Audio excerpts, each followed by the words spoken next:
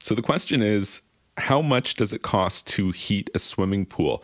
Now, in this specific instance, the question came in that a pool owner has just opened the pool for the year, and it's currently 24 degrees colder than they want the pool to be. They're going to heat it up with a natural gas heater.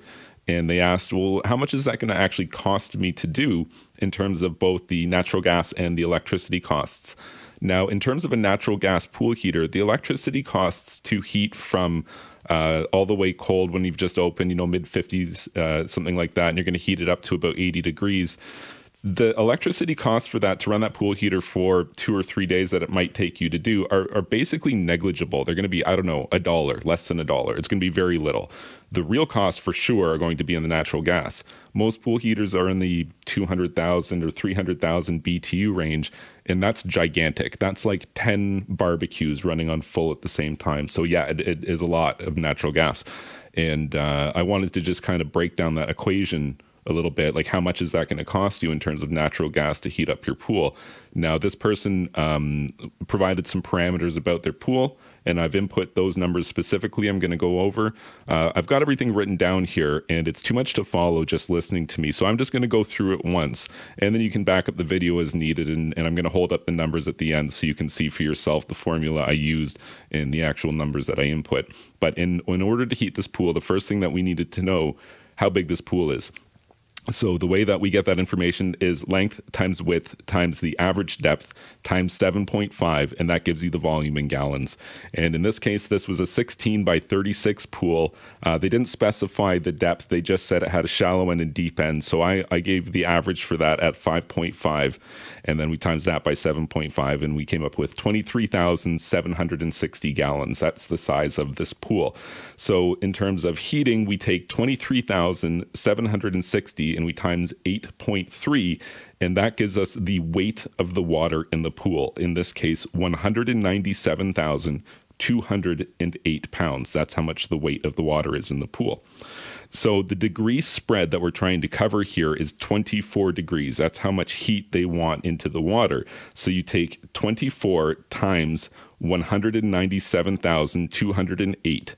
And why would you do that? Well, the reason why is we're converting into BTUs, and BTUs is the amount of energy needed to heat 1 gallon of water by 1 degree in 1 hour.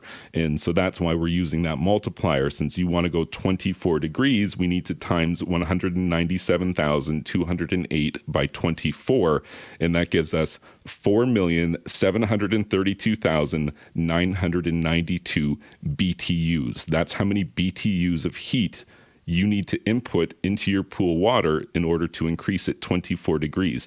Now, there was also a second question that was tacked on to the original one, and it was just simply, how long is this going to take to do?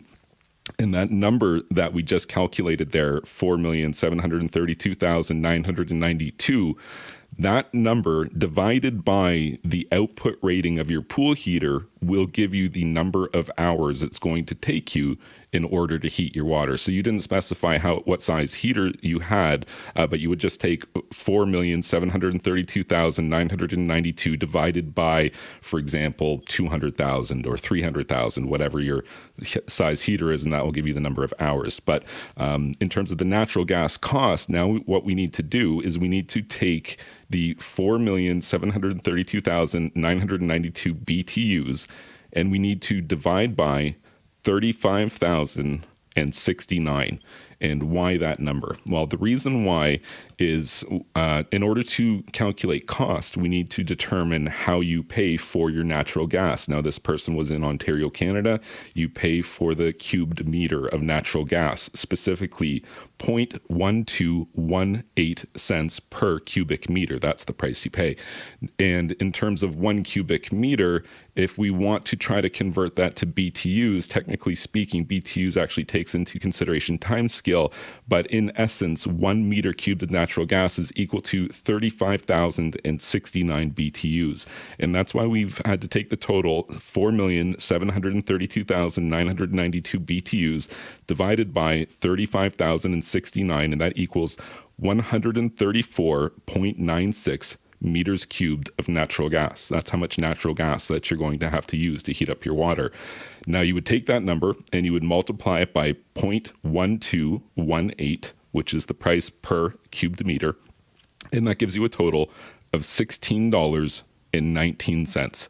And that's how much it's going to cost you to raise your 23,760 gallon swimming pool 24 degrees. And I'll show you those numbers now.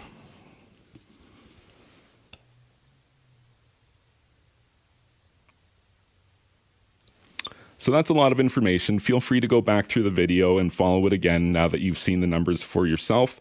But I think that should walk you through the equation of how much it's going to cost you to heat your pool, remembering that the electrical cost for that is pretty much going to be negligible by comparison. Maybe you could round up and say that the electrical costs were the remainder and you're going to pay about $17 to heat your swimming pool up over the next couple of days. If you found this information helpful, please be sure to like this video and subscribe to my YouTube channel. And you can check out my website, swimmingpoolsteve.com.